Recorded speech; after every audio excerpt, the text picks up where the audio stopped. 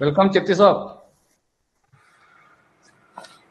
You are not audible, sir. Now? Yeah, perfect. Oh, thank you. Thank you. You look young, eh? Pardon? You look young today. Oh, thank you. Thank you very much. Shantanu, if there is a couple of minutes, I would like to speak. Sure, sure, sure. Okay, thank Sure.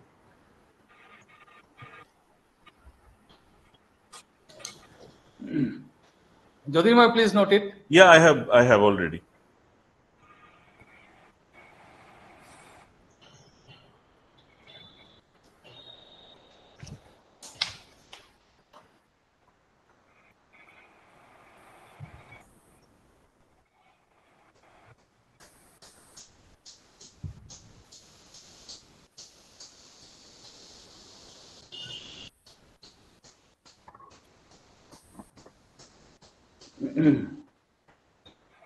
I just had a talk with our president. I think he will join soon.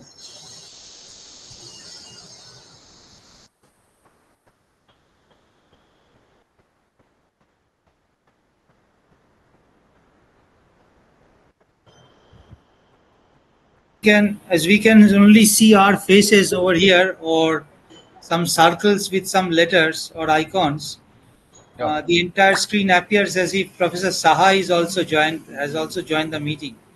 The picture looks like that. Yeah, this is it's really He was such a regular member. Yeah. Yes. I think he missed only once or twice Yes. in the last 3 years of this monthly lecture. In fact, I was talking to his wife day before yesterday. In fact, she was saying that he was really upset because he could not really meet this time in RDS in Banaras. She was saying like that. Yeah. Anyway, he will be with us every day, every moment. Yes. And it's also heartening that Vinavoda is recovering. Yeah, it's very, very good news.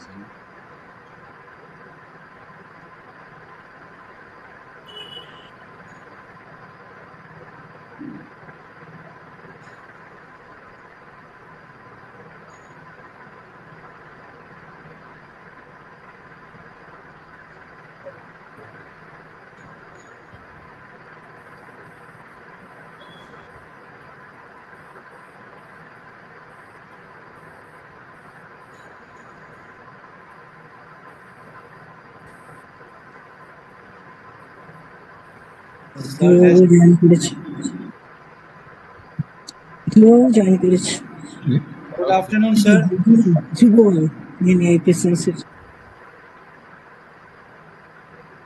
Good afternoon, sir.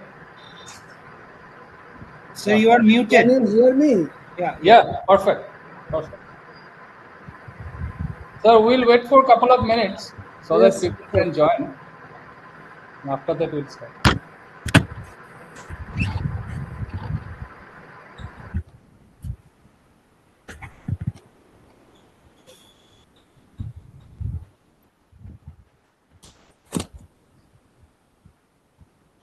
Because everyone knows that it will start at 4, so people will start joining around that time.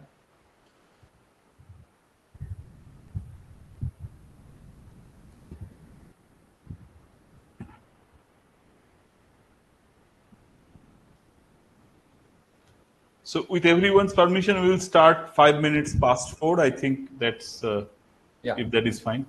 Yeah. Perfect. I hope our speaker will agree to that. Yes. We should wait.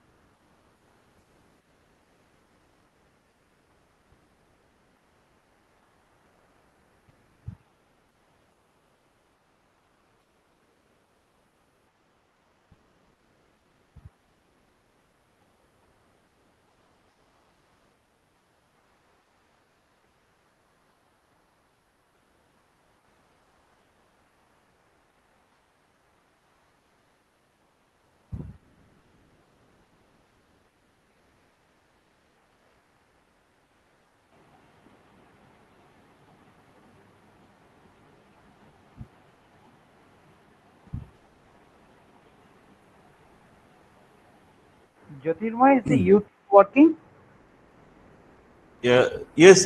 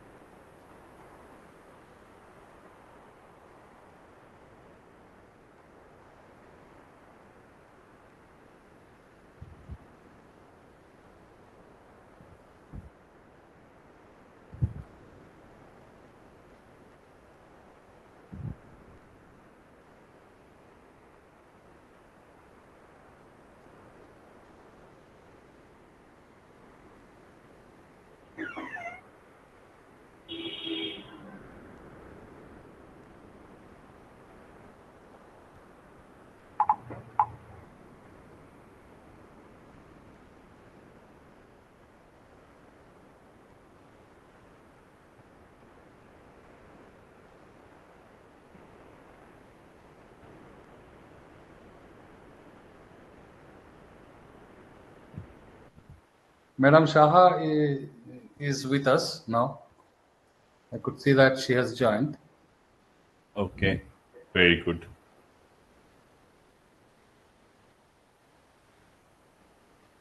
And I think, and I can also see that the younger brother of Professor Saha is also here. Yes. Mr. Ratan Saha. Yes. Yeah.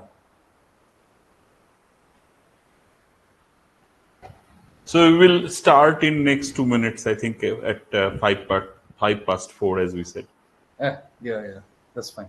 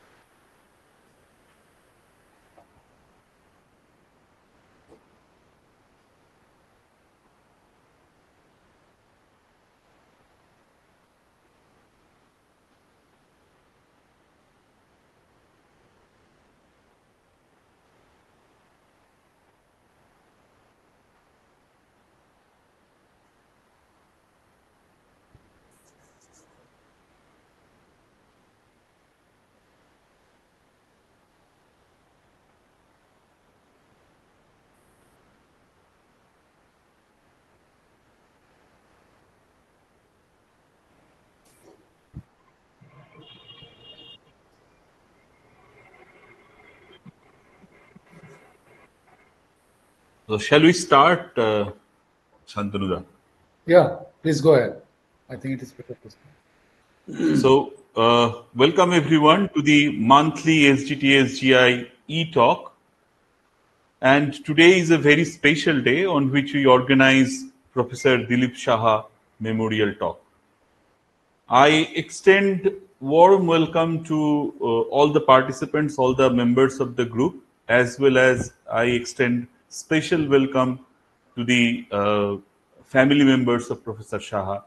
And this occasion has been graced by Mrs. Saha and Mr. Ratan Saha, who is the Jyotirmoy. younger Is it brother of my problem, or can everyone else listen to him? Yes, sir. Hello, sir. Can you hear us? Sir? Professor? I think sir was speaking to someone else. Okay. Okay. All right. So a very warm welcome to the family members of Professor Saha as well. So the Structural Geology and Tectonic Studies group deeply mourns the passing of Professor Dilip Saha. Professor Saha, a renowned structural geologist who was an active member of this group. We have lost not only a great scientist, but a treasured teacher, mentor, friend, and a valued colleague. He will always be remembered for his humble nature and pleasing personality, together with his extraordinary contribution in the field of geosciences. Professor Saha earned his BSc and MSc degree from Presidency College and Calcutta University respectively, being first class first in both the occasions. He earned his PhD from London University in 1984 and DIC in Structural Geology from Imperial College London in the same year. He joined Jogomaya Devi College in Calcutta as a lecturer in 1980 and a lecturer in the Indian Statistical Institute, Calcutta in 1984.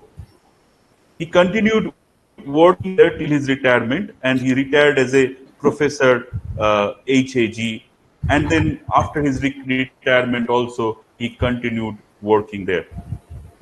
He was awarded with many honors during his glorious career: National Mineral Award, H.C. Dasgupta Memorial Medal, CVCP Award UK, State Scholar, Calcutta University Gold Medal, Edward Scholar, Sai India Gold Medal, to name a few. Professor Saha also has recently received the Promothonath Bose Memorial Award in 2022, awarded by the Asiatic Society. Professor Saha has recently published a book, namely Basics of Geological Maps and Interpretation from the Geological Society of India. This low-cost book will be a great asset to the undergraduate students studying structural geology in India. He has published more than 50 papers and book chapters in reputed international journals. Professor Saha leaves behind his wife, daughter, several students, mentees like us.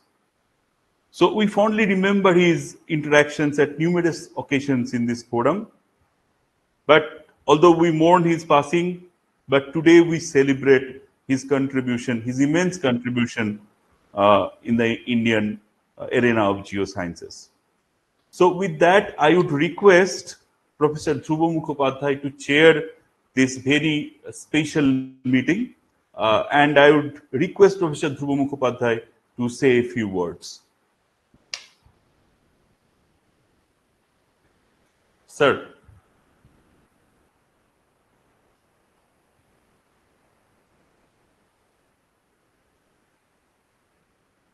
Professor Mukhopadhyay.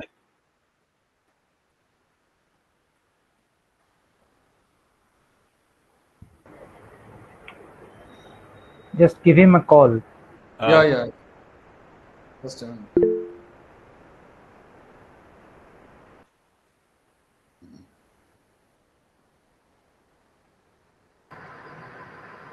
Having a problem with his audio, I think. Yes, I think sir cannot hear your tune. Sir, could you hear now? Can you hear me now? Seems there is a... But he could hear us before.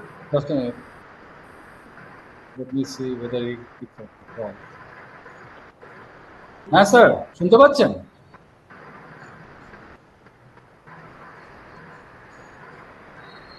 আপনি শুনতে পেলেন না ওটা? এখন তো আপনাকে ওর ডাকছিল এসে বলার জন্য, কিন্তু যেটা বলছি আমি এখন now we can hear you. Can you hear me? Yeah. Yes, sir, we can hear you. Huh? Perfect. Yes, sir. Yes, sir. Yes, sir, we can hear you. We can hear you. We can hear you. So let me talk. Yeah, or Jyotirmoy has said to chair the session and to say a few words about the contribution of Professor Saha and your interaction with him. Okay. Professor Dilip Saha's passing away. Can you hear me? Yeah, Yes, sir. perfect. Can you hear me? Perfect, Yes, sir. Sir, you Yes, can sir. also, unlock your camera so that. Professor Dilip Saha's passing away is a great shock for me personally, and I'm sure it is for the entire geological community. I knew Dilip Saha for a long time. I still recall the days when he first joined as a young undergraduate student at the Presidency College. Dilip Saha's school education was from a small town school, not very well-known school. So, but when he came, I was astounded by his intellectual ability, by his power of expression, and his command over the English language. All his writings, even at this very young age, was marked by clarity of conception and lucidity of expression. And all his publications also bear this mark. See, he was a brilliant student. As I said in another of his memorial meetings in honor of Dilip Saha, that in every batch, there are some good students and some not so very good students.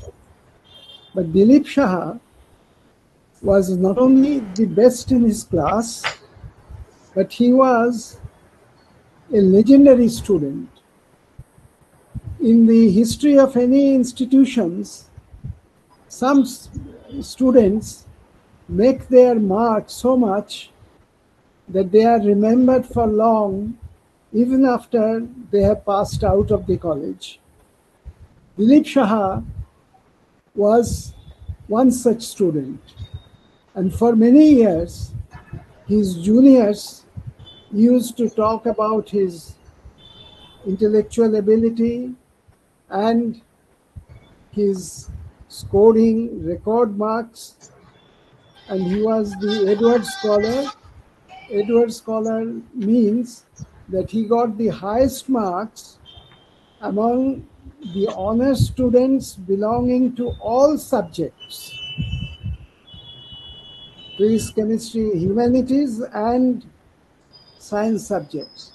So his marks was the highest in the BSc, and the same was true also in the MSc class. So he was not only a brilliant student, but he was intellectually one of the brightest that I have come across, and I have great respect for him as a scientist, as a human being. He exuded modesty. I have never seen him talking about himself or about how good his work is. And he was never used to project himself as a very brilliant scientist. And this endeared him to all his colleagues and his students. I have two regrets about Dilip Saha. One is Dilip Saha did not have the opportunity to teach at one of the major teaching institutions teaching geology in India. He was a state scholar from the government of West Bengal. And the conditions of a state scholar is that they have to serve the government for 5 years after they come back. So there are several state scholars before him also. And the usual custom was that a state scholar would find his berth at the Presidency College. But for some strange reasons, Dilip was not offered a job at the Presidency College. So he had to search for a job. And I believe for a few months or maybe for several months, he was teaching at Jogmaya Devi College or Ashutosh College till he got a position at the Indian Statistical Institute. His research at Indian Statistical Institute was of a very high standard, but he could not produce the many students that he could have. He could not build up a school of research at a leading institute in India. So this is one regret that I have about him. And the second regret is that he had still many things to give to science and to the society. He was at the height of his intellectual prowess. His book on structural geology has just come out, and we are expecting that he could write so well, and we are expecting that he would write several books in his subject of specialization. So Dilip's passing away is a great personal loss from me, and it is a great loss for the geoscientific community of India. So I pay my deepest respect to Professor Dilip Saha. Thank you. Thank you very much, sir. Now, may I request Dr. Shanta Saha, who is also the wife of Professor Dilip Saha, so to say a few words.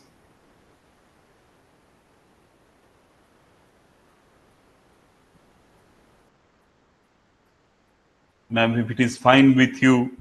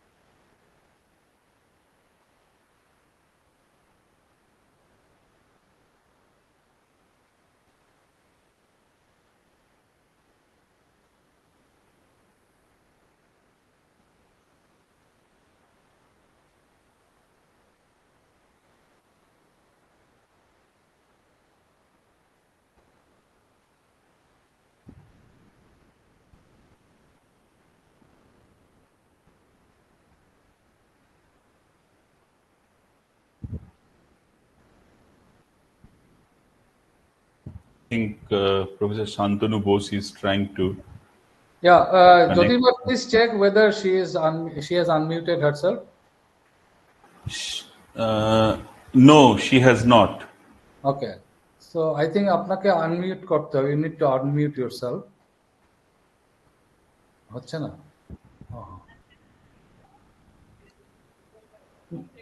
Okay.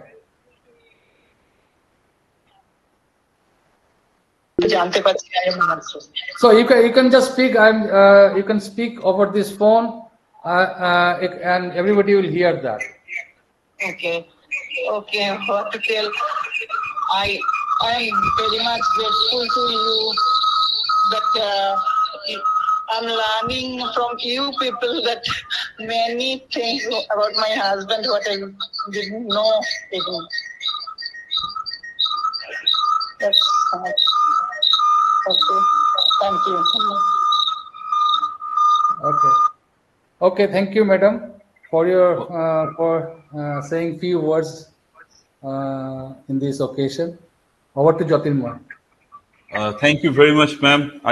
We can completely understand your mental condition now. I think we have Duti Saha as well, if I'm not mistaken. She must be the daughter of Professor Saha.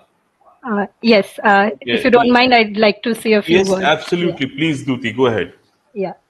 So first of all, I would like to thank all the organizers for arranging this meeting. I think it's a very apt way to honor his memory. I'm sure all of you who have known him in either a professional or a personal capacity have your own fond memories of him. And one thing I have learned from my father and the way he conducted himself in his professional life is that you have to let your work speak for you. He was someone who did not like to talk much about his achievements, but rather focused all his energy on the work he loved. And that is something I think all his students and I, as his daughter, have been inspired by. My father lived his life very humbly without any showmanship, and he followed those principles in both his personal life and professional career.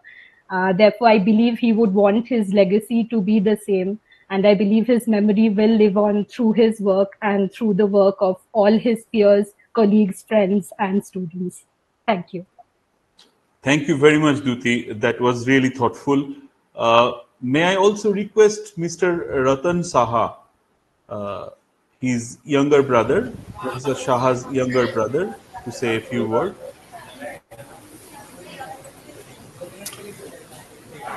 Respected Chairperson, members of Structural Geology and Tectonic Studies Group of India and learned audience. I don't want to say much as my elder brother Dilip's daughter already told what. I just want to thank you and express our heart-deep gratitude and regards to you all. Thank you. Thank you very much, Mr. Saha. I think Professor Shantanu Bose has some messages that were delivered to him by some of the eminent scientists of India. And I would request Professor Bose to read those out as well as express his feeling on this occasion. Thank you, Jyotirmoy. In fact, I was introduced to Professor Saha at University of Calcutta in a meeting of Geological Society in Mining and Metallurgical Geological Mining and Metallurgical Society of India, and there Professor Saha has been an editor for more than 2 decades for the journal, and I saw him working on a paper so meticulously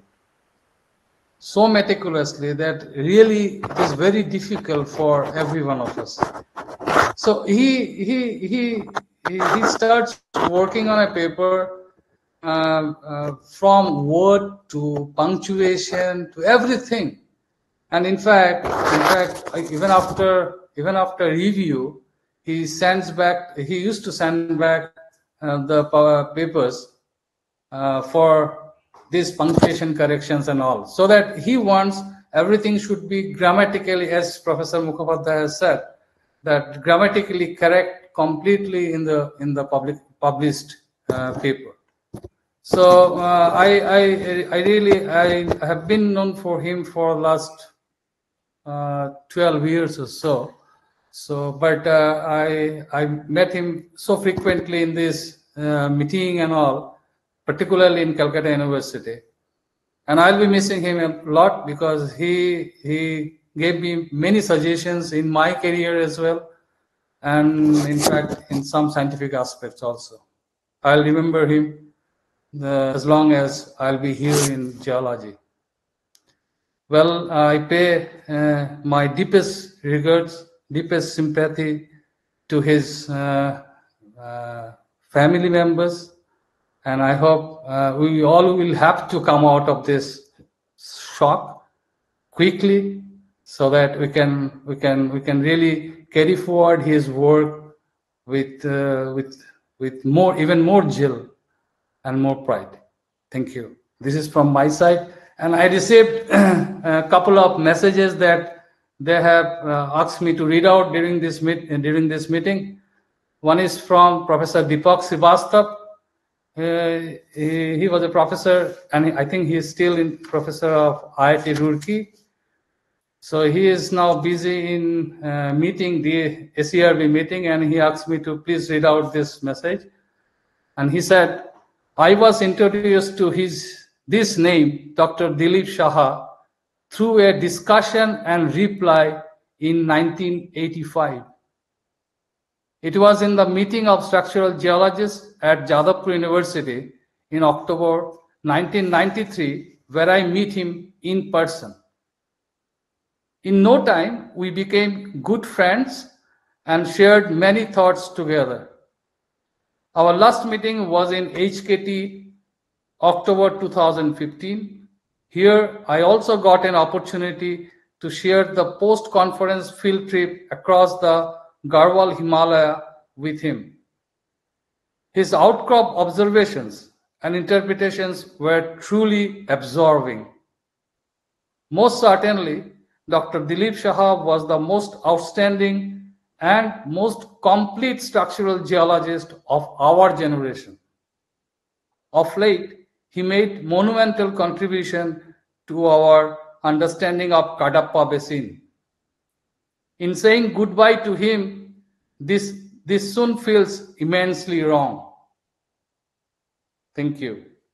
This was a message from Professor Deepak Srivastav. And in fact, today, very early morning of Kolkata, I received a message from Professor Sudipta Sengupta. She is currently in USA, and she said that she is so sad that she cannot join direct on live because it is very early morning now in US. So she also sent a small message to read it out here. She said, it was indeed a shock for me to learn about that Dilip is no more. I first met him nearly 40 years ago when he was a young researcher just returned from UK after his doctoral study at the Imperial College. Gradually, he became one of the finest structural geologists of India, whose valuable contribution on the subject enriched our knowledge on the Precambrian structures. He was also an important member of our structural geology group and always took part in all of our activities. He will be greatly missed by all of us. I offer my deepest sympathy to his wife and family. Thank you. So this is from my side, Jyotirma. Thank you very much, Professor Bose. May I now request Dr. Subroto Ghosh to say a few words?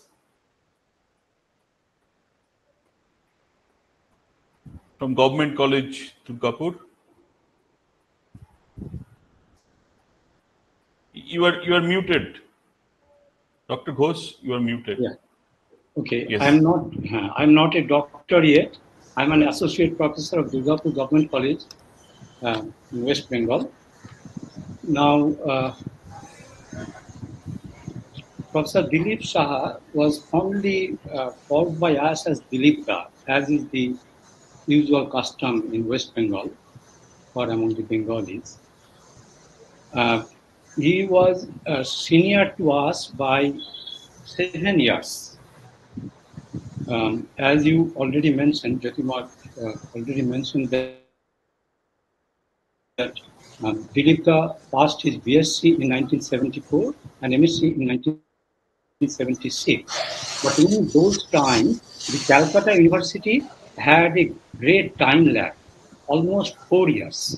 So theoretically, one may pass in 1974, but practically the mark sheet would come to his or her hand in 1978, something like that. When Professor Mukhopadhyay gave a very nice introduction about Dilip, he was our role model. When we used to study at Presidency College Geology Department, we were impressed by the stories of Dilip. And I just want to share just a few, 3 or 4 occasions or instances. I entered Presidency College Geology Department in 1978. Around that year, either it may be 77 to 79, something like that, there was a student-run journal. It is still being published called Bhu-Vidya. Mainly students are encouraged to publish their findings, study results, MSc dissertation works, etc. Of course, teachers also publish important articles there. So in that issue, it was an annual publication, once in a year. Dilip wrote about a biological topic. The title of that article was Evolution vis-a-vis Mutation. I mentioned this just to highlight the versatility that Dilip had.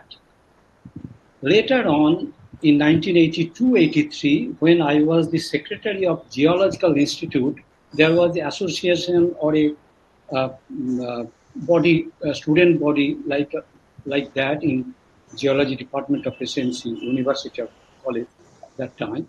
It is called Geological Institute of Presidency College.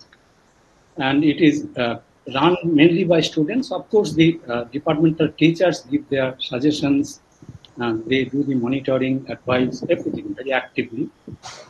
So when I was the secretary of that institute in 1982-83 session, Dilip was at Imperial College London doing his PhD with Professor Janet Watson. So I requested him to give an article for publishing again in Bhuvitya, and he readily accepted. So that shows his humility, that shows his love towards the students of geology. Doesn't matter how young or how old the student is.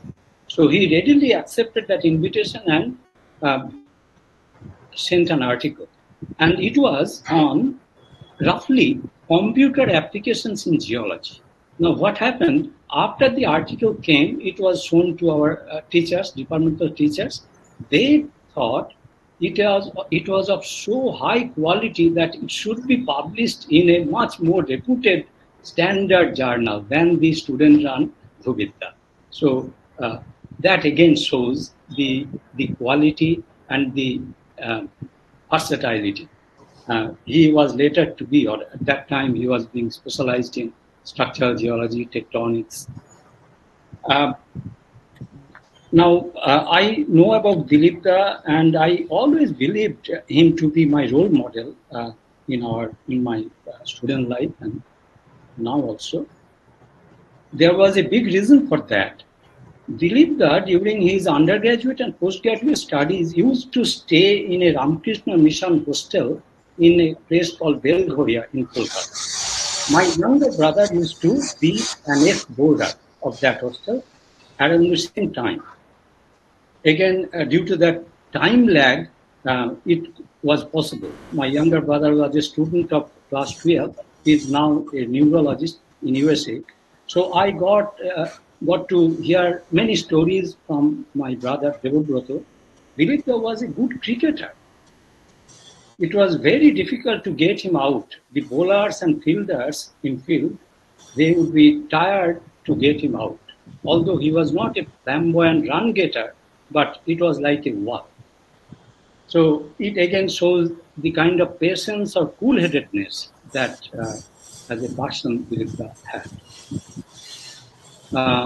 He was a great well-wisher, but many godly persons, whoever they meet and get acquainted, they become well-wisher to them. So many, I believe many people are there for whom Dilip was a great well-wisher. Today, I should not take much more time. My respect, deep homage is shown to Dilip, to his memory, and wherever you are, Dilip, bless us, show us our path of progress. My deepest condolence to the family members, Bodhi, Gautam, Duti, her husband, and other friends and well-wishers of Dilip. And my deepest congratulations and heartiest congratulations to the organizers of SGTSGI for this meeting. This is a very timely and very relevant thing to do. Thank you very much. Thank you.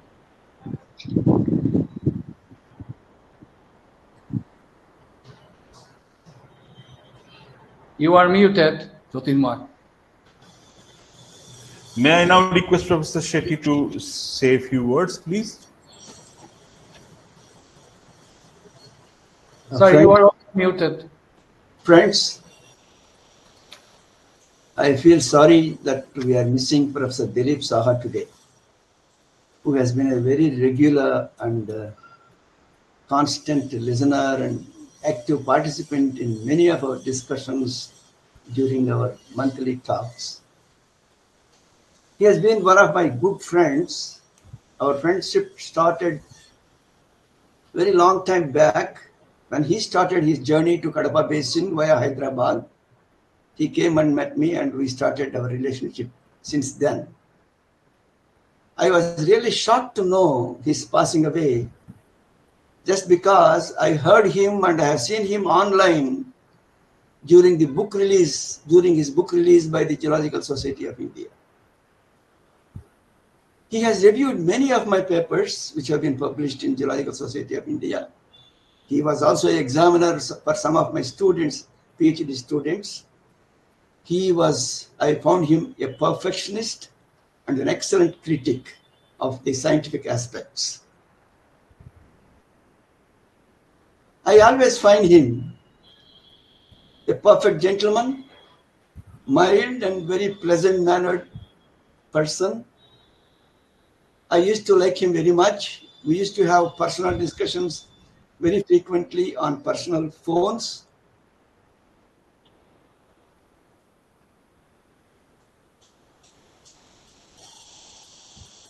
And I must also tell you that he has nominated me recently for an award which I have got it without my asking. This is how our relationship was there, and I feel very much missing. I pray the Almighty to shower his richest blessings on the family, to bear the loss of him, and may his soul rest in peace. Thank you. Thank you, sir. May I request Professor Dilip Kumar Mukhopadhyay to say a few words?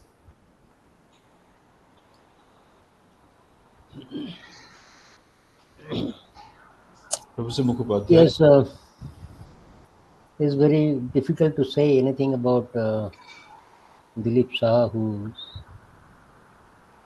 left us so suddenly. Suffice to say that he was a brilliant student, a brilliant researcher, a brilliant scientist, and also, I presume, a brilliant teacher. I call him Dilip, not Dilipda, because we have the same name, Dilip, because he was junior to me, and I came to know about him in early 70s when one of his classmates came and joined IIT Kharagpur, where I was a student also. And after that, I'm working at IIT Roorkee. I worked in IIT Roorkee, so we did not meet very frequently, but I am aware of his scientific contributions and his personality and his persona. And I know about how meticulous he was and how perfectionist he was, and many people have already said about that. I would like to say just two things. One is that he was a field structural geologist, field work. That's what I emphasize. One of the fast disappearing breed in geology in general. And I would be missing him very severely because of this quality that he would go and look in the field and interpret structures. So those who believe in structural geology in the field would surely be missing him. So I know him for a very, very long time, almost more than 45 years. And at this age, my age, only thing that I can say is a friend's untimely departure. A friend's untimely departure is a reminder that how fragile life is. We'll all miss Dilip Saha, all of us here who's present today. His great loss that we have in geoscientific community in general and structural geology in particular would be difficult to fulfill. I pray to God Almighty that He gives enough strength to the family members who have lost much more than that you and others have lost here. And I'm sure he must be enjoying Dilip's company up somewhere in the sky or somewhere wherever the heaven is. With that, I'd conclude. Thank you very much. Thank you, sir. So now we open this forum for anyone who wants to speak about Professor Saha.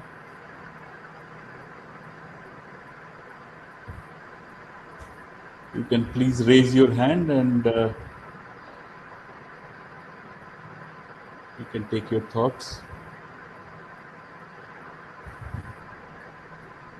Okay, if not, I think we can have another go once the talk is over.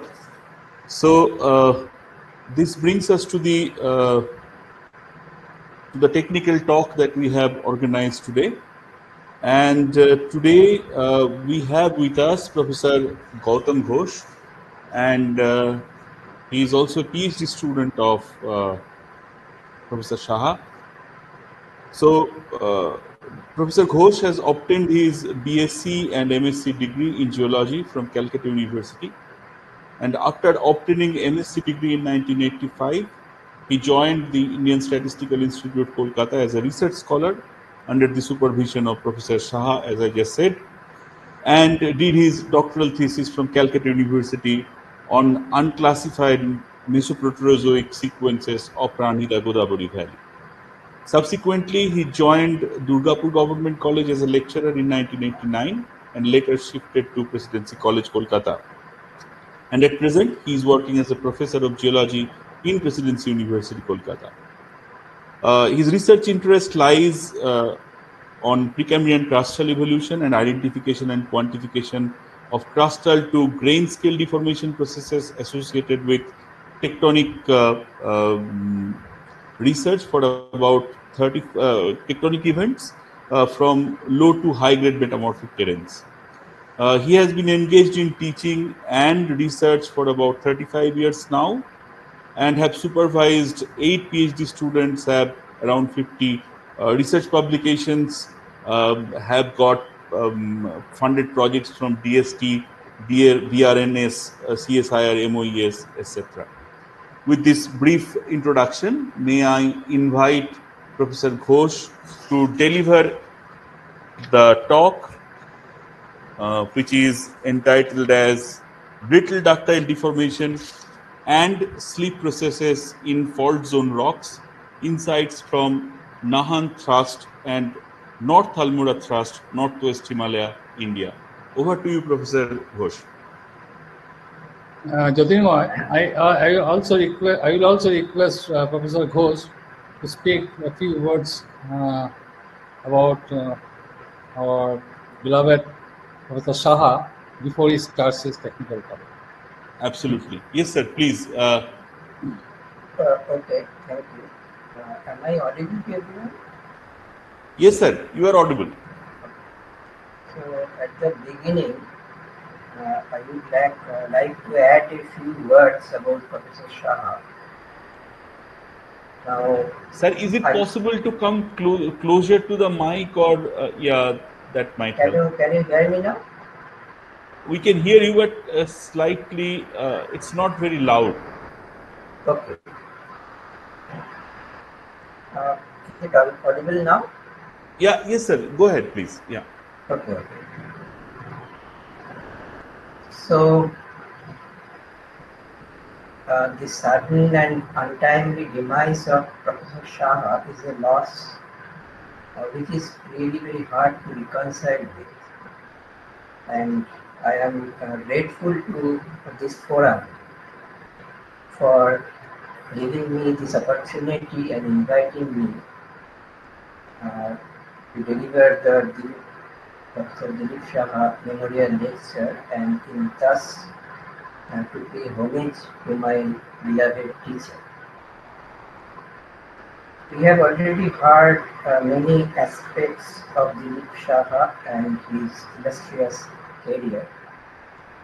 So I would like to add a few which I have felt as a student under him. So Dr. Dilip Saha,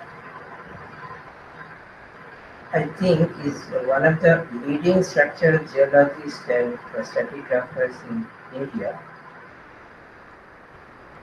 and a very fine field geologist at the same time. His research interests included structural geology and tectonics, as well as Precambrian stratigraphy, and he mostly worked in the Indian Proterozoic basins and some of the Indian cratons like the Shilvan craton and Vastar craton. Also, he worked on the Himalaya and origin. He always preferred a field geological approach along with geochemical studies and geochronological studies in solving geological problems. And together with his students and colleagues, he worked extensively in the Proterozoic basins of India, leading to a new tectonic framework for the Kadapa basin and also about the correlation between the different Proterozoic basins of India. Also, he did commendable work on Archean tectonics from the Shilvan craton, and his research works culminated in about nearly 70 publications in leading earth science journals, as far as I remember. I would also like to add a few of my personal experiences with Professor Saha. My relationship with Dr. Saha lasted for nearly 40 years. It started in 1985 when I joined as a research scholar under him to pursue my doctoral thesis, and he was at that time just joined Indian Statistical Institute coming back from Imperial College. Initially, our bonding was that of a normal teacher-student relationship, but over the years it grew stronger and became of a more intimate nature. It is not that we often met after my PhD and talked for a long time, but whenever I called him After long gaps over phone, or would meet him at some meeting or at conferences, he would always ask, "How are you, Gautam?" and went on to ask about the well-being of my wife and daughter. So in reply, I also started with, "Sir, how are you?" And he would also always respond with a smile and say, "I am fine, Gautam." So to me, that became his signature words. So when I called him up in last April to initiate a conversation, I was really shocked to hear for the first time that he is saying that I am not very good physically. I always really felt that mentally he was a very strong person and never expressed uh, openly or publicly about his any physical inabilities. Obviously, he was a person who would not say much about himself. So the conversation rang up an alarm in my mind. I called him up again after some days and inquired about his health, and he said that the illness is still persisting.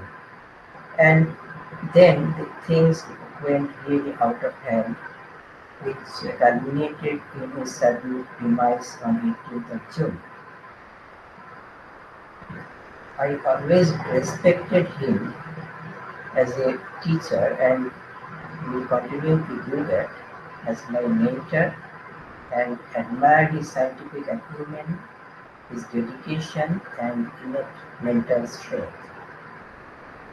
As a student, I can openly admit that I had the full access to get into his room and discuss any problem, whatever came to my mind.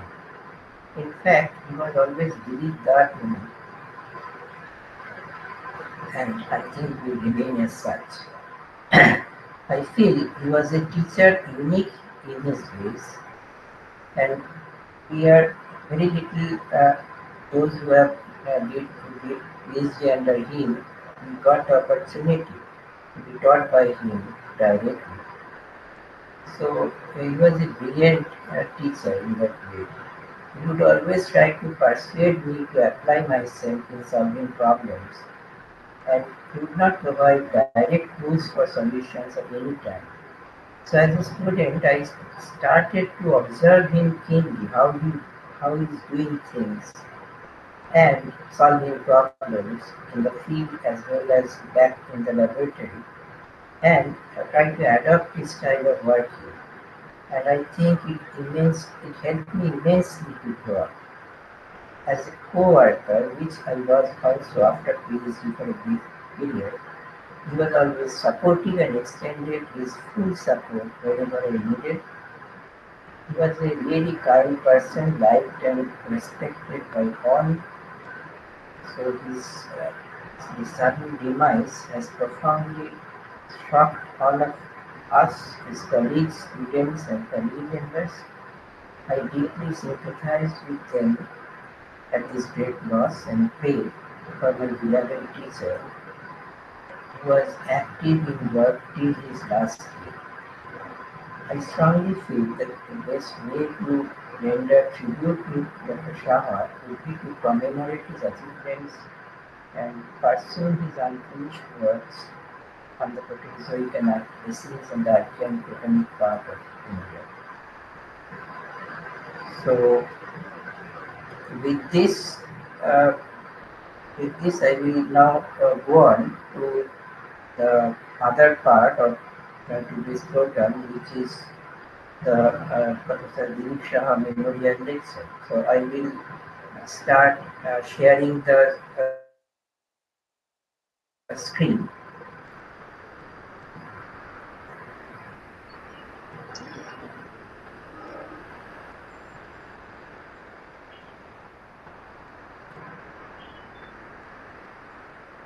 So is it visible to everybody? Yeah, it's good. Yeah, Okay. do that. Fine, perfect.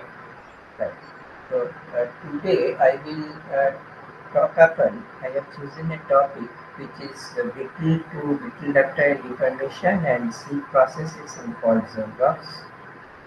I have deliberately chosen this topic because while doing PhD, I worked under him on a topic which is very close to this, which is fault relations and previous development from the Proterozoic rocks of the Pranita-Godavari Valley.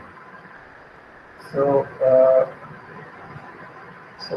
for this reason, I have selected this topic so that I can discuss about the deformation processes from fault zone rocks, but not from the tectonic part, but from the Himalayan part, where also we did some very commendable works in this area.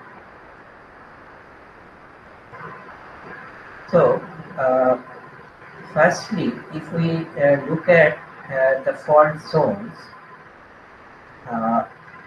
you can see from this diagram, these are diagrams for awareness sector and from Hossain and double country. So these are review papers. So what I want to try to project here is that when we are looking at a fault from shallow crust to deeper crust, there is a change in lithotypes which we encounter. Usually we encounter the gauge breccia type of rocks at the shallower level, and as we go deeper with the shift in deformation mechanism and deformation process, it gradually goes to myelinite via the cataclasites.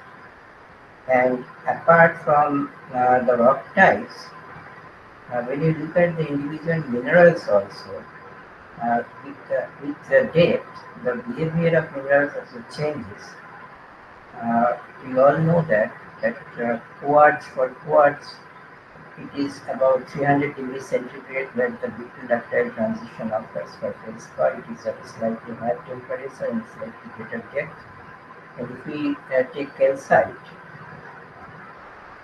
we will see dislocation tree features much shallower depth in calcite. I have deliberately taken these three minerals because they are very common in shallow crustal rocks and in the Himalayan rocks. And other than this, we will get biotite, muscovite, chloride to clay minerals, and their occurrence also it will be depth and metamorphic pressure temperature dependent.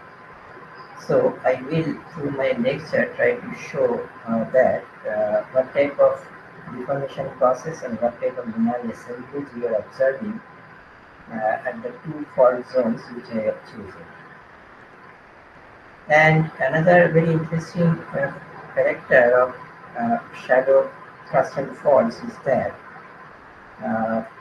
usually the fault zone architecture, there is a fault core which is on the two sides, or in one side there is a fault damage zone.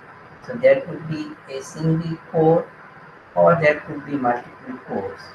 But usually the shallow crustal faults, they are associated with this type of cores and damage zones where different kinds of fault flux occur.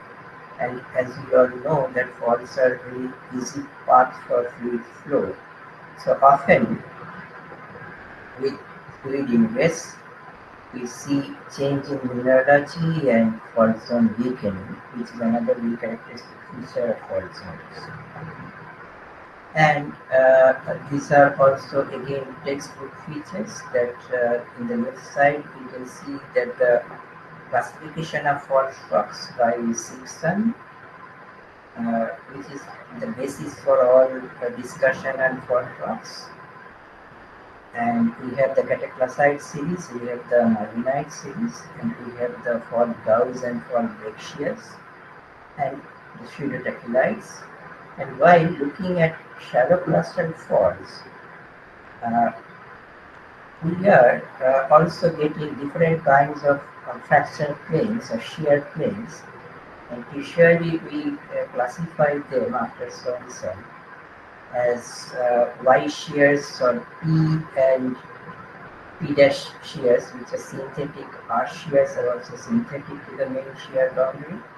while R dash or P dash, they will be antithetic to the shear cells. So while we will be discussing about the fractures, we will keep these terminologies. And for break shear classification, I would like to show you here the classification by Mott and Woodcock, which I followed. That these are the bracket break shears, these are the mosaic break shears, and the creative break shears with progressive fining and grain rotation. We will progress from bracket to chaotic break shear. So, with this brief introduction about the fault zone architecture and fault zone rocks, I will now go straight to the topic of my today's lecture, that is in the Himalayan origin. So this is the regional map of the Himalayan origin after in 2006, and I have chosen two areas, one of which is this small rectangle here in the Himachal Haryana states, and another one, this is from the very outer part of the Himalayan origin, and the other one is slightly from the deeper parts of the Himalayan origin, which is from the Almora cliff. So first I will discuss about the Nahan, the fault rocks about the Nahan thrust zone and the deformation process, and then I will take up the discussion on Almora cliff. So Nahan thrust, it is occurring just above the main Himalayan frontal thrust, which separates the Himalayan origin from the Indo-Gangetic alluvium. So it is occurring, the Nahan thrust is occurring just above the MFT, and it affects mostly the sub-Himalayan sequences, which is again bounded by two major thrusts, the MFT and the MBT. So this is a simplified map of the area. It is again after Misra and Mukhopadhyay. So here you can see the position of the Nahan thrust above the MFT, and on the footwall of the Nahan thrust, which is northeasterly dipping, we get Neogene. We get sub-Himalayan rocks on both sides, but on the footwall side we get the younger Shivalik group of rocks, while in the hanging wall we get slightly older Paleogene rocks. So this is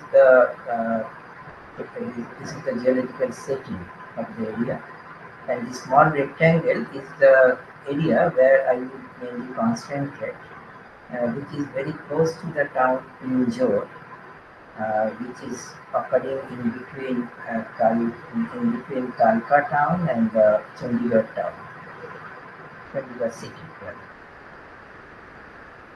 So this is the geological map of this Nahan thrust zone, and this river is the Goshala river.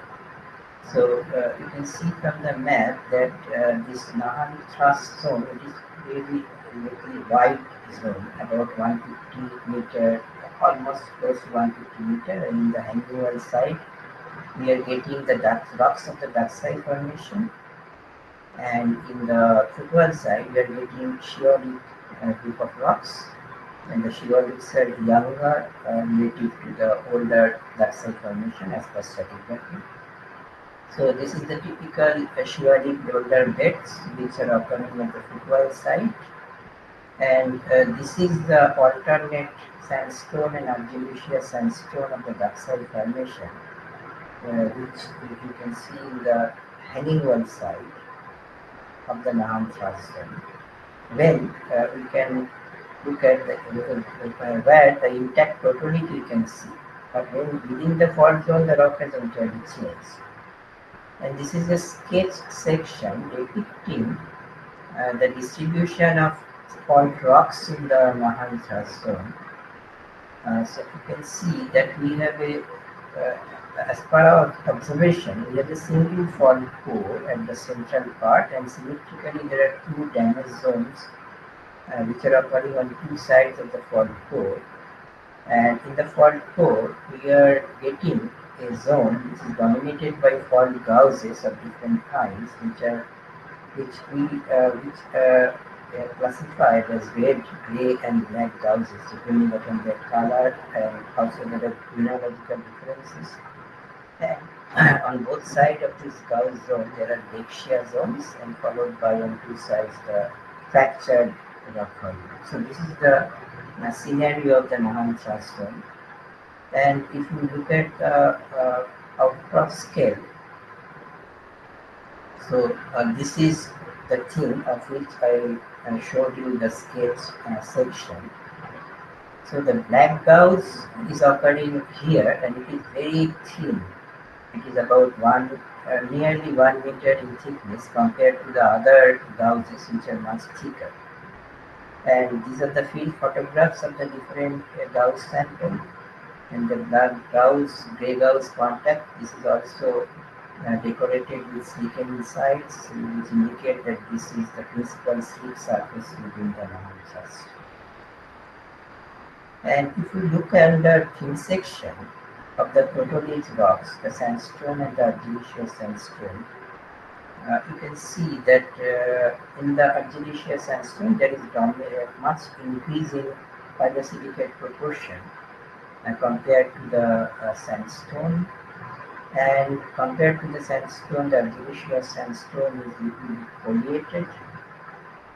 But look at the quartz grains, they are not much deformed. They are not showing, other than wavy extinction, they are not showing any other type of deformation features.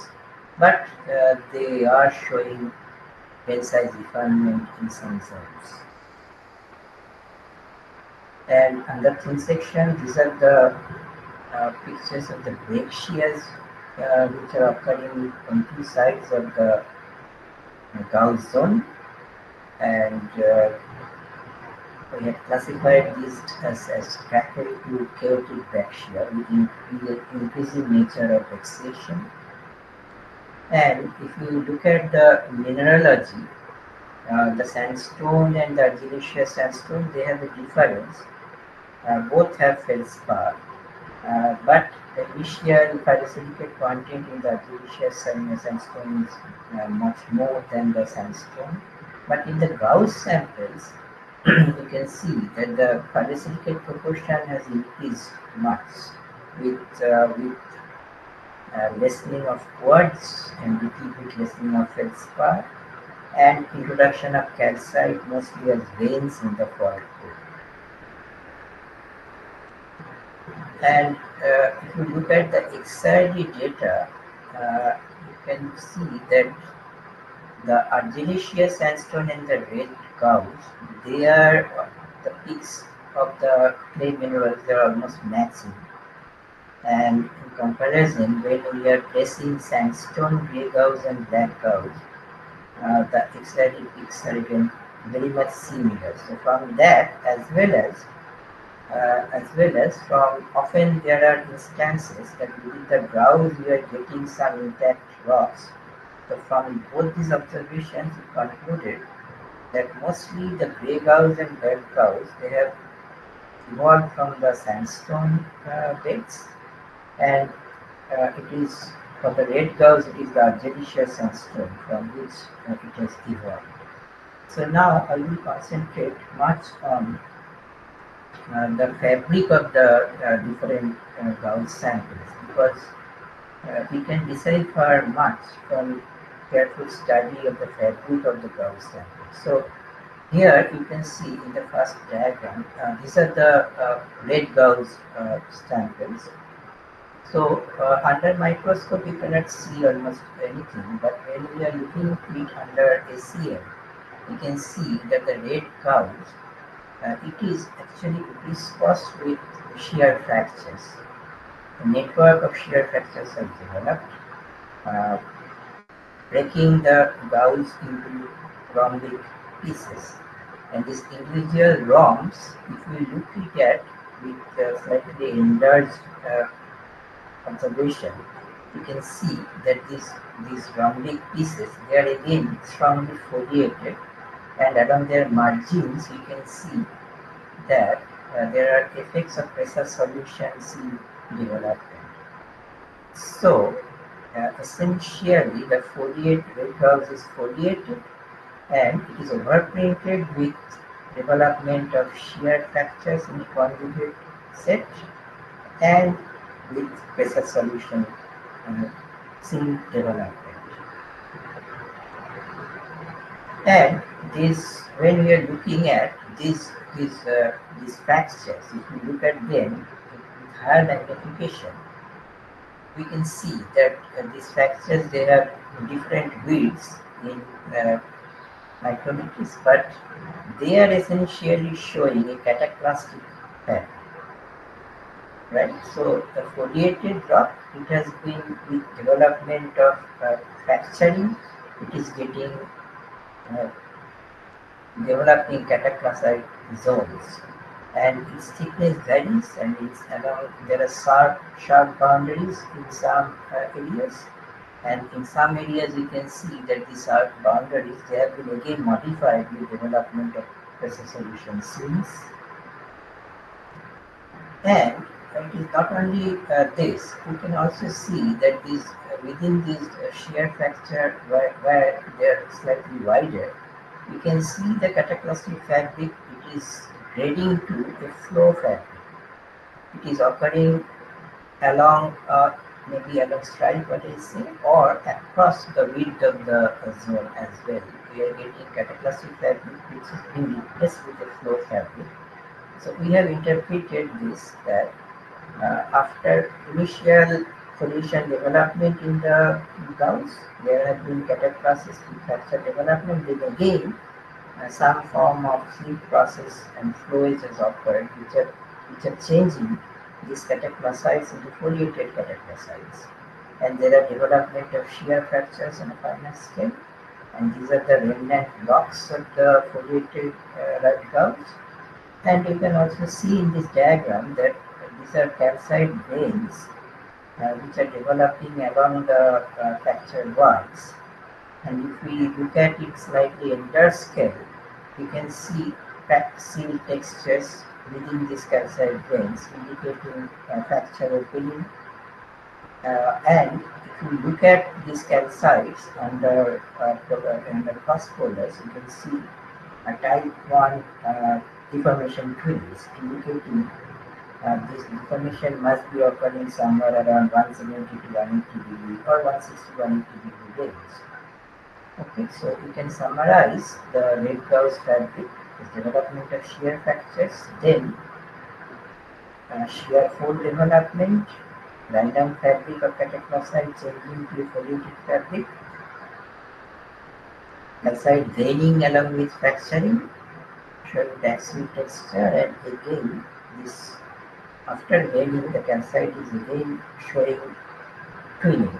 That is, the deformation mode is again changing from cataclastic to some slip process. So this is about the red gauss fabric. So when we look at the grey gausses, it is from very fine scale to very under scale. Everywhere it is a cataclastic fabric it is showing. And the quartz grains, they are again highly irregular, possibly due to they are showing effects of pressure solution. Right. So, compared to the red gauss, these are thoroughly cataclastic rocks, and we are not, other than development of pressure solution seams at places, we are not looking at any typical flow structures or flow processes within the grey gausses. Now, if you look at the black gausses, which is a very thin horizon, again you can see that the black gauss, it has developed a typical rhombic fracture patterns and fracture patterns of different orientations which we have interpreted as R1, P, and Y shears. And at the intersections of these fracture zones where they are slightly wider, and we are also going to a higher magnification, you can see that in comparison to the red gauss, these fracture bound zones of the black gauss, they are also showing a cataplastic fabric. It is not like the red gauze where we see the foliated fabric. So it is essentially cataplastic rock. It is again getting fractured with development of these conduit fracture planes, and within these fractures zones, we can see that the extreme grain size refinement is very difficult to measure what is actually the grain size. So we have labeled them as ultra cataclasites at places to maybe even some form of melt generation, because you can see at the boundaries there are protrusion of this very fine material into the coarser cataclastite zones. And these are again overprinted by development of pressure solution seams. We can also find this flame-like structure and injection-like structures of these ultracataclasite or melt rocks within the otherwise cataclastic fabric. Also, under very high magnification, you can see some gas escape structures, small circular fabric, and development of clay crust aggregates, which are also indicating a very fast slip, maybe seismic slip. So, according to fabric, this is something different from the gray and red houses that is becoming apparent. So we have again checked what else is happening within these ultra cataclasite zones. So if you do EDS elemental mapping of these ultra cataclasite bands, you can see from this diagram that there is silica aluminum enrichment within these ultra cataclasite zones, but there is very significant less in calcium, which is present in the matrix outside the ultracataclasite zones. So this is a very interesting feature that we are losing calcite from these zones, and increase in SiAl indicating that these are reduced to very fine clay minerals. And if you look at the grain size distribution, so black crowds is essentially very fine grain. Ultracataclasite bands, it is very difficult to quantify them. So you can see that there is a strong difference in grain size distribution from the red to the gray gauze to the black gauze.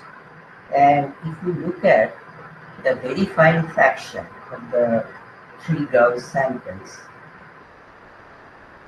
right, we can see in the 0.5 millimeter, less than 0.5 millimeter fraction, compared to the red and gray gauze, there is a significant broadening of the XRD peaks.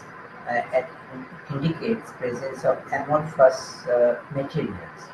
So it has been further checked with TPM, and you can see this A. In A, we are showing a picture of the black gauze, and this red rectangle is the diagram C, and the yellow rectangle is the diagrams, these different where oxygen, silica, aluminum, potash, Mg, FeC content have been measured. And the star, this is the B. So there are several such star zones in the black gauze, particularly in the ultracataclasite bands, where you can see from the diagram B that there is no, the diffraction pattern indicates that there is no stability here. So this must be amorphous materials or molten materials occurring here. So it is confirmed that the black gauzes, there have been melting with the losing of calcite and enrichment of aluminum, silicate, and other elements. So this is the characteristic of the black gauze that have been studied. So from this, we have inferred the evolutionary processes in the Nahan thrust zone, that in the first stage, there is deformation ensues, and there is the fabric development within the argillaceous sandstone. There is little bit position development. Then fracture starts, and with juxtaposition of the ductile rocks over the shear along the Nahan thrust. And initially we are getting this fractured rock volume. Then with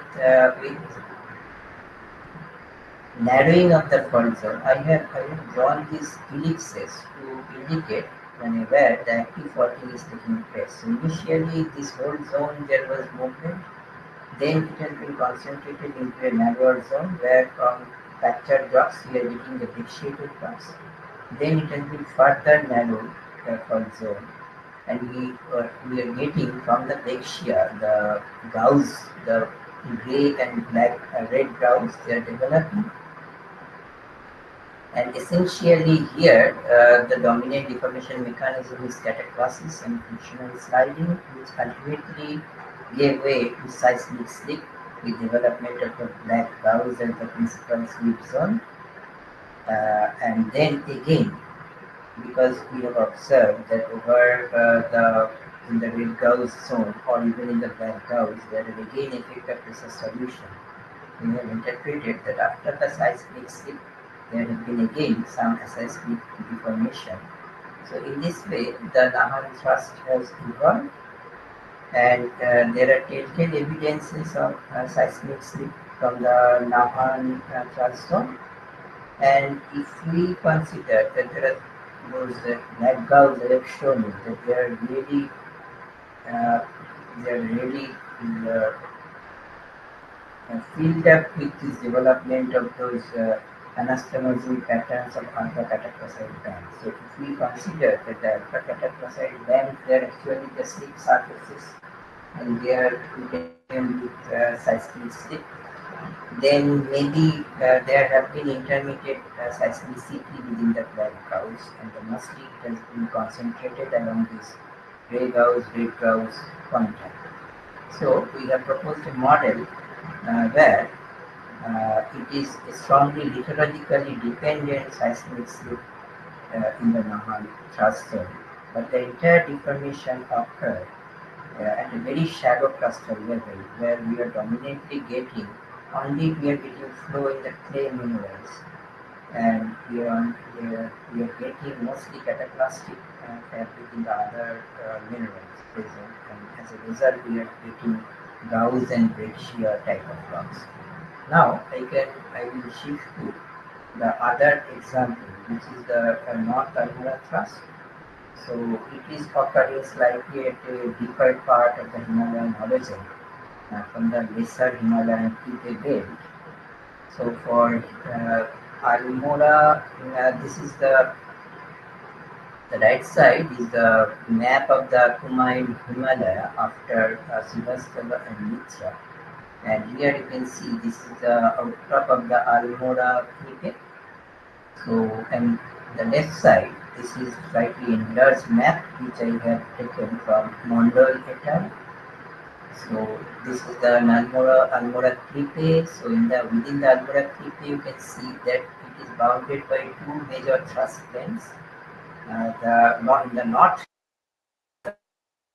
towards south, and the South Almora thrust VCTP is the north. And within the Almora Cliff in the central, this Almora Cliff, it is uniformly folded, as you can see from the section below. The entire cliff is uniformly folded, and in the central part we are getting mostly sedimentary rocks which are now have been schistosed to very metamorphic bed, and it is called the Almora group of rocks. And the two sides of this Almora group of rocks we are getting a deformed granite of Proterozoic age, which is colored green here. So I will concentrate mostly on the North Almora thrust zone and the fabric we are observing within the granite here. Okay. So this is the general fold pattern within the Almora group of metasediments from small scale to very large scale. and these are again, when the PK has been synchronously folded, these have been defolded again with some upright folds. Now, this is the map prepared by Srivastava and Mitra of the hanging wall side of the North Almora thrust. So you can see this line. This is the North Almora thrust as drawn by Srivastava and Mitra. In the footwall side occurs a quad site which belongs to the Danta group, and in the hanging wall side, this is essentially the granite, and again this part in the further south, this is the Almora group metasediment outcome. So in between the Danta group of rocks and the Almora group metasediments, we have a very strongly deformed granite, and they have systematically developed different varieties of shear rocks, which Srivastava and Mitra classified them as proto-myeloite, myeloite, and ultra-myeloite. So how they look like in the field? So this is the proto-myeloite formed from the original granites.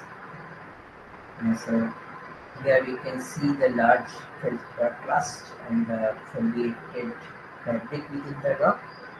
And above the North Almora thrust, the shear indicators, they are indicating dominantly up to the south shear within the proto-myeloite, which is also evident within the granite myeloite. And this is the ultra-myeloite, and as I have shown you in the earlier map, that as we progress towards the North Almora thrust, the proto-myeloite and myeloite, they are changing over to ultra-myeloite.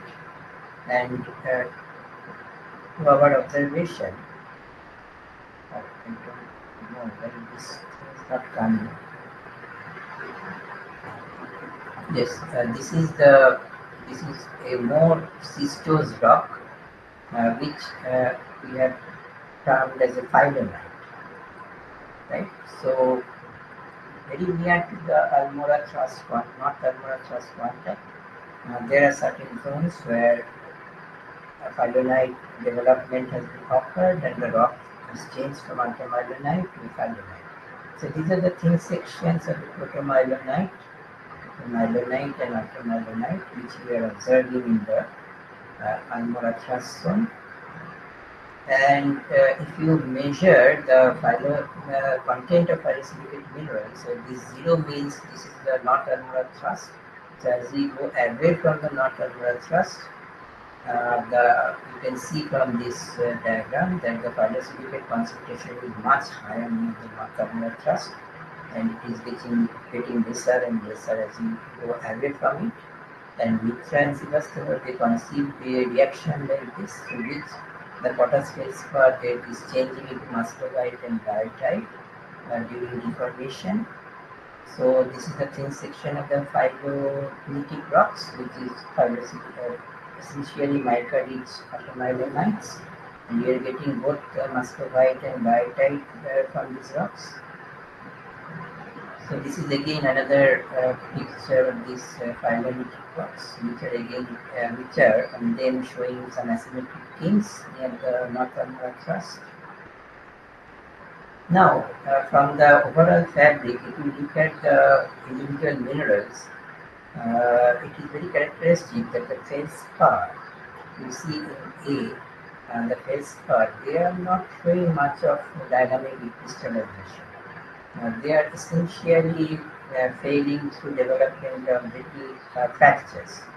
In contrast, the fate of quartz, they are showing recrystallization and dislocation peak, all sorts of dislocation peak features, and there is crystallization of mica. And effect of precious solution is also there, but how the micas have deformed, I will discuss. So there is a change in deformation style between quartz and feldspar, which is very common in deformed rocks, because you know from the very first diagram I showed that feldspar ductility deformed above 550-600 degrees centigrade, whereas quartz showed this type of dislocation features starting from 300 degrees centigrade. So we are looking at some fault zone rocks which are very close to the brittle-ductile transition because mostly the feldspars are fractured, but at places they are showing some amount of other processes as well. So this is the domino style deformed feldspar crust, and they are showing the same seams as the North Almora crust. If you look at the quartz CPO pattern, the same struck to the south pattern, you can decipher from the EBSD pattern. And the recrystallization, there is, you know that from types of recrystallization in quartz, it is possible to estimate or have some idea about the deformation temperature. So mostly over the, if you look at this diagram, mostly over the North Almora thrust and for its sizable distance, it is entirely dominated by subplane rotation crystallization of quartz, and essentially much away from the transform you can see GBM type of recrystallization.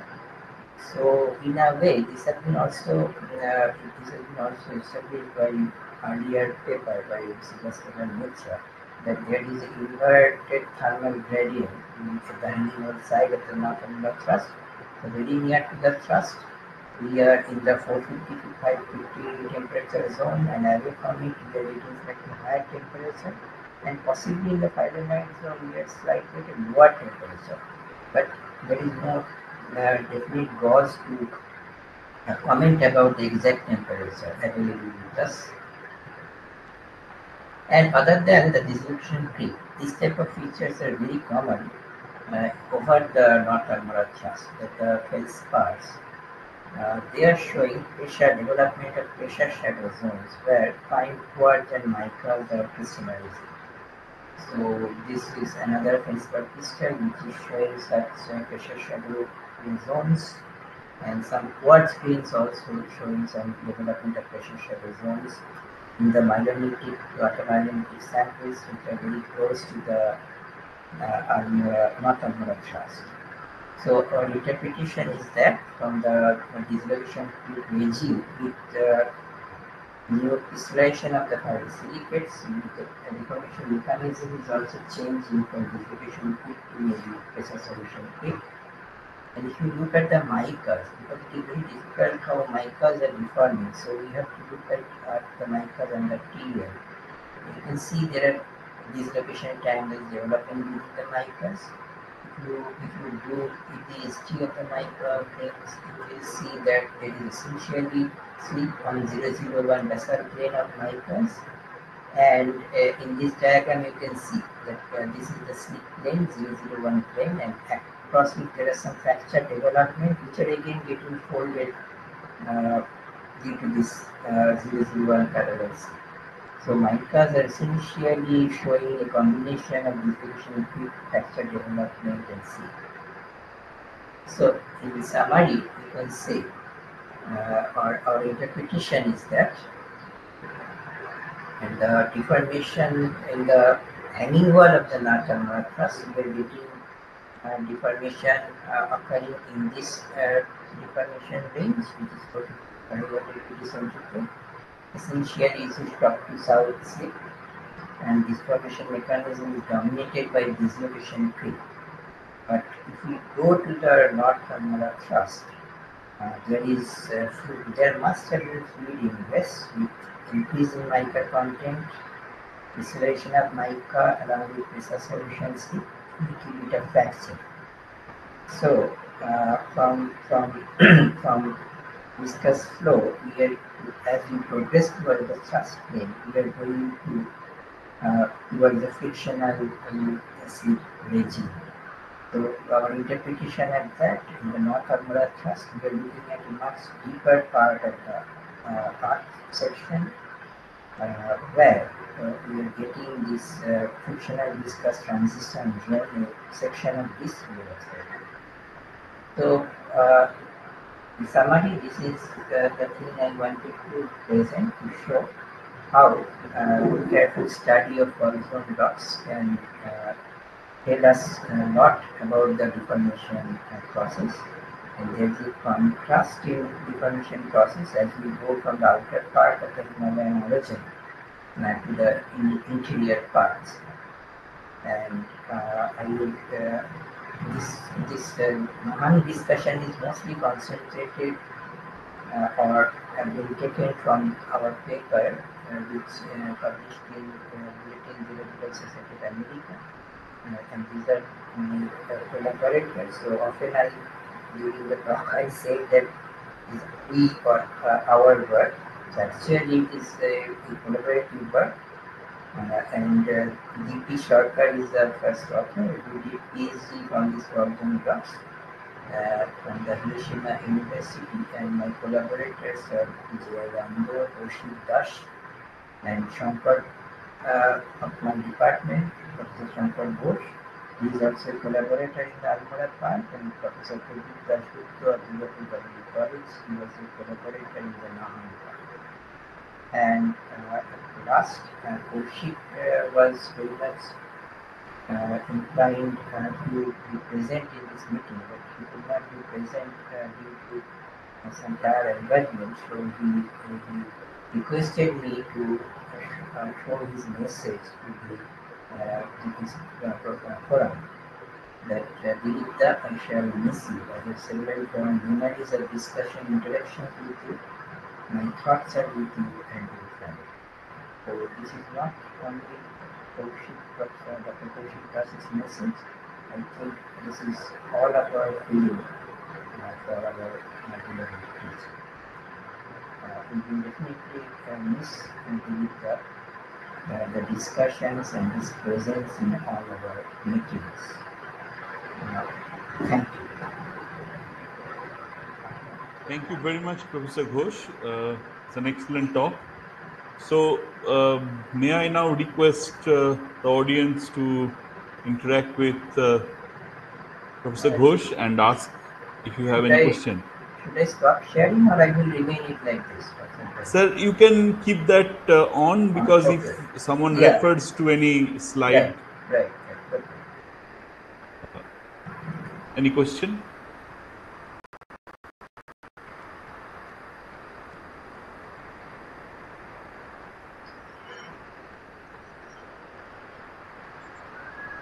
Let me start. At least to start the interaction. Yes, Shantanu, go ahead. Thank you, Professor Ghosh. It was an excellent talk. In fact, I've learned many things from your talk today. So, what has really attracted me to think about, because you talked about different color of gouges, the gray, red, and black. And you have said, I think, once that this black gouge shows melting, right? If I'm correct. Yes. So, did you try to estimate the temperature of that melt, or do you relate this thing with the frictional heat of the strip? No, we could not estimate the temperature of melting, but we have visited with shear heating and seismic slip, very fast rate of slip.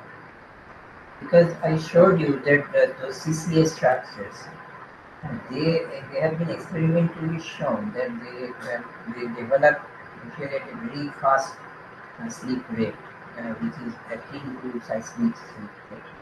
So not only presence of CCA structures, but also I showed you through TEM studies that there have been melts within the cataclysal zones. True. So those persuaded us to think that there must have been seismic slip and melting, at least to some extent, within this platform.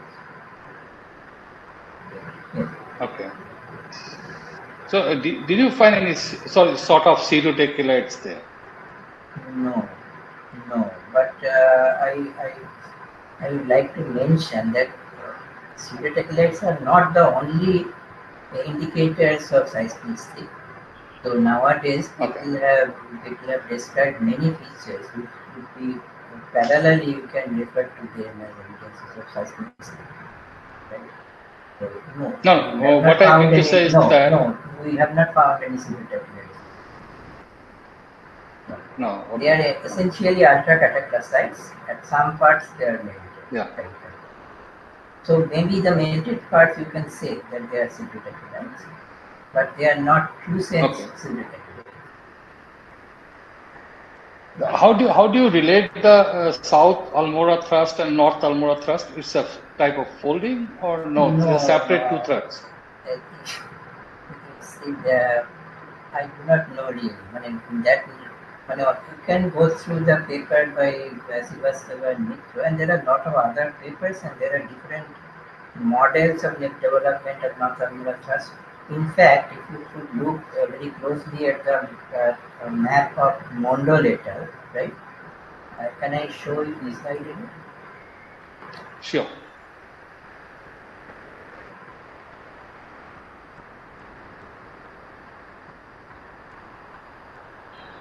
Yes, this one. You can see that Mondolator actually showed there are not two thrusts, but actually he showed there are four thrusts, right? And I am referring it to as the North Almora thrust. He actually referred it to a continuation of the Ramgarh thrust, right? So there is he described that the North Almora thrust is actually the thrust between the Almora group of rocks and the granite, and the South Almora thrust same. So they considered actually later through some other studies, mostly zircon studies, they showed that the Almora group of rocks, they are actually the part of the higher Himalayan sequence, right? They have the typical SMND, some geochemical signatures from that. They showed that they are part of the higher Himalayas, but this granite, it is really part of the Munshiyari thrust. So this is okay. So I have not gone into that detail. I have only concentrated on the fault zone rocks. So according to the map, so North Almora thrust, you call it as a back thrust? I think it's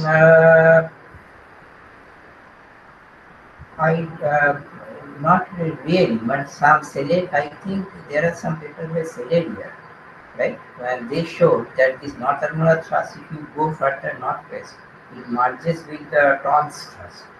So they have described Tons thrust as a back thrust, right? But whoever worked in the North Almora thrust, we are not getting the slip sense to be not directed, right? I have shown that. The North Almora but the North Almora thrust is dipping towards south. But the slip sense is up to the south.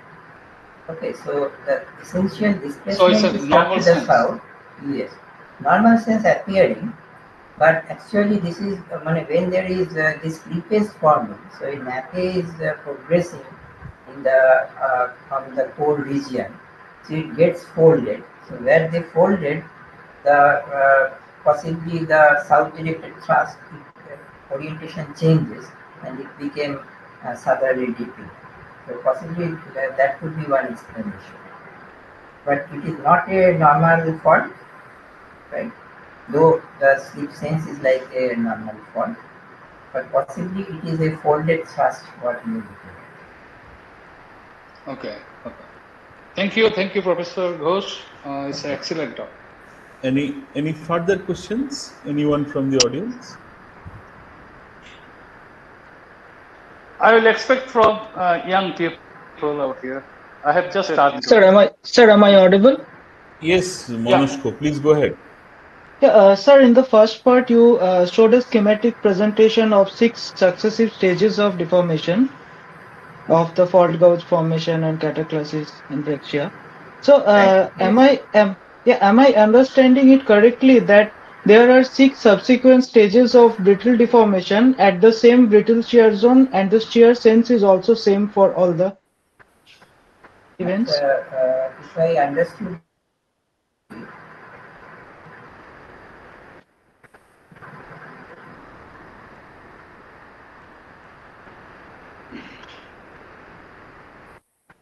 you are Yes, sir. referring This to one. this diagram. Yes, sir. Yes, sir. Yes, sir.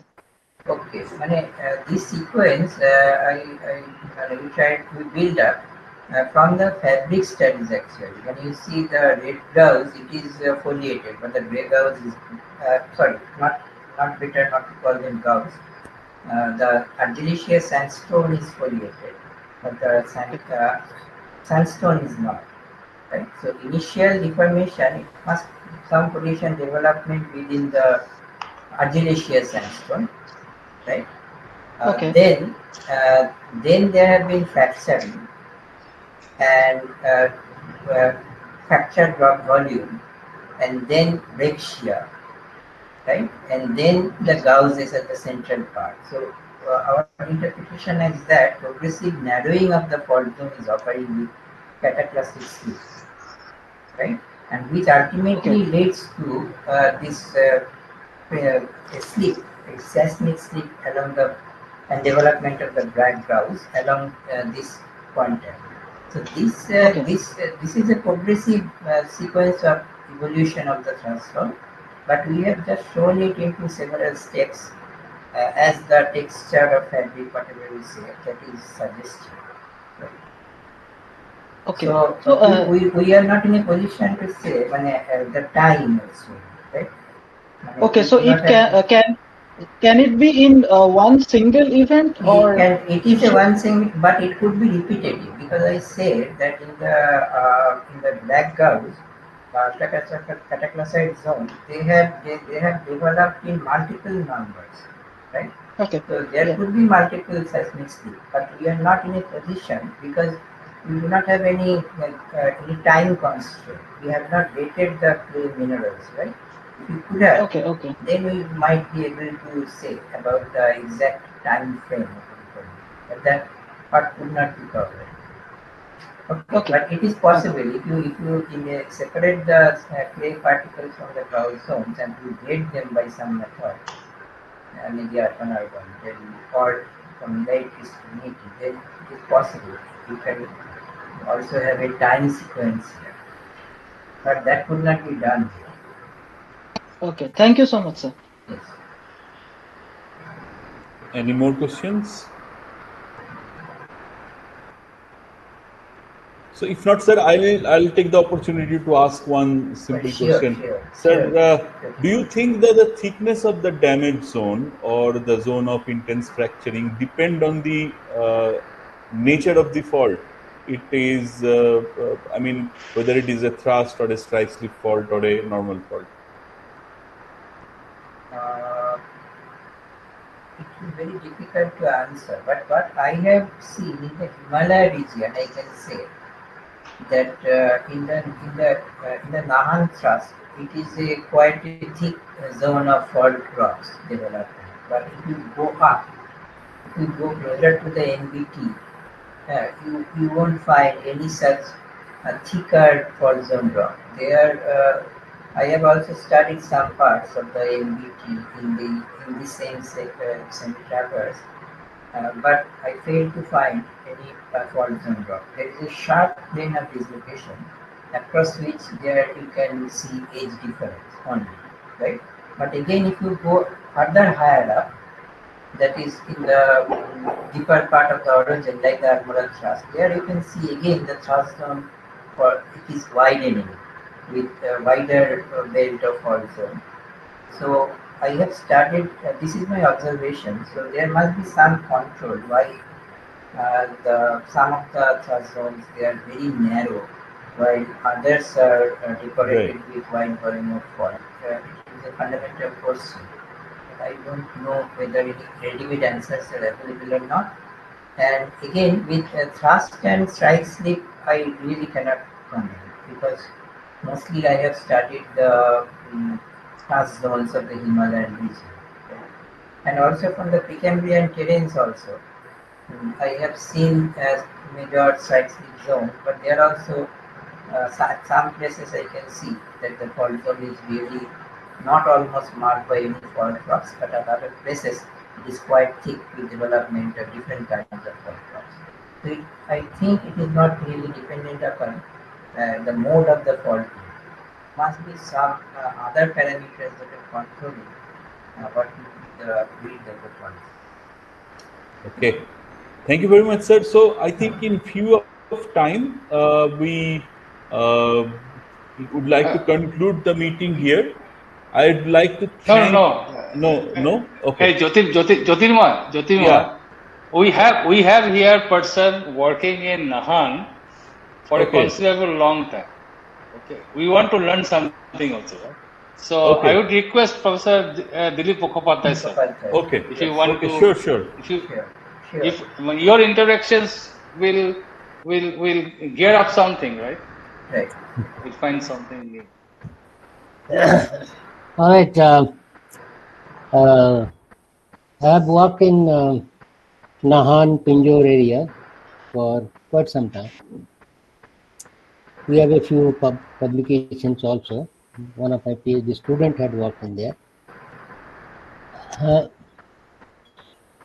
I understand that your Nahan thrust, the so-called Nahan thrust, the name doesn't matter, Nahan thrust, because in our nomenclature it is not a Nahan thrust, it is something else. But name by that's in a name, right? Dilip Mukhopadhyay or whatever. You showed that it is very close to Pinjore, is that right? In Kausala River section, is that right? Right. In Kausala River section, on both hanging wall and footwall are Daksai Kasoli rocks. It doesn't separate the Shivalik from the Paleogene rocks, Subatu Daksai Kasoli. That's number one. Number two, if you want to really look at what happened during fold thrust belt deformation, Kausala River is not the right place. That's because between MFT and MBT, there are a large number of faults. Right. There is a thrust stacking wedge type of thing. And if you want to separate out and want to see how it develops, the microstructures develop, it is something where Nahan one has to come, because that's where the fold thrust belt is the maximum width. In Kausala River section, they are very tight, where the faults come so close to each other, one doesn't know which fault one is dealing with. So one should actually look at microstructures of different faults near Nahan somewhere, because otherwise one would not know which fault is which one. Secondly, if you go from MFT to Jutok thrust, the whole sequence, you can drive in one day, do field work. Then you find that MFT is essentially brittle. And if you go to Jutok thrust, there is some brittle, but it is mostly ductile. And it gradually changes. And the faults that you have at the surface right now, they come from different levels, different depth. And they bring up the microstructure that formed at the depth. And for all the faults, there is a brittle deformation superimposed on a ductile fabric, some of them. So I would tend to think that if you want to look at microstructures and how it evolves through space and time, then one has to look at all the faults together. Nahan thrust, that the Kausala River thrust, is not the thrust in the Himalayan fold thrust belt. It is one of the many thrusts in the Himalayan fault. And a sequential development of microstructure could probably throw some more light. Not that your work is any less significant or anything like that, because one has to look at one fault at a time. But if you look at structures developing, microstructures developing in all the faults together in a sequence, not together but in a sequence, that might throw more light on it, because the structural geometry of fault thrust belt in the Nahan Subatu area is extremely complex, and we have all published, so one can always look into it. So that's all I would like to say. It doesn't diminish your contribution or your work or anything, but I would tend to think that one should look at all the faults together. Thank you. Okay, can I add something? Yeah, sure. Sure. I agree with Professor Mukhopadhyay that it's very difficult. We took that as the Nahan thrust. The thrust we are getting just below the pinjal town, right? But maybe the nomenclature of those faults, different waters have different names used, right? That is one problem. So, but I use the term Nahan thrust because I got it in some work it has been labeled as Nahan thrust. So this is No, it doesn't matter. Doesn't matter. But I concentrate on that fault because there have been some faults in rocks. And in that area, just below P10, I showed you the field photograph that in the footwall side, this bouldery rock appears. Right? And in the hanging wall side, if you go, you are getting the dark side. If you go to the Parvanu, then the Subatu rocks are coming over the dark side rocks. And if you go on up to the NBT, there are lots of slices of the Subatu, Daksai and Kasami they are coming. So I do not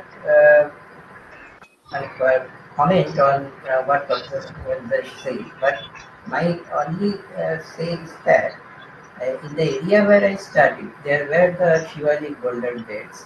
So maybe the Nahan thrust nomenclature could be different, but actually we studied at a region where the Daksai separates the Shivalik boulder bed. That is the thing I want to add. There is another thing that I would Santanu's question that actually I thought I will ask that, and Santanu already asked it. That you have black gouge, red gouge, and white gouge, right? Grey gouge. So why the difference in color? I just could not understand what exactly you responded to. No, different. Yeah. Different is color. I also do not know really why the different colors. But I showed you the field photograph of the Daksai rocks. They are made up of alternate reddish colored argillaceous sandstone and slightly whitish greenish colored sandstone. Right. So if you develop the gouges from these two types of rocks, possibly the color is also coming from the original proto-rocks. Right? Because originally, will I show the photograph again? It will be good.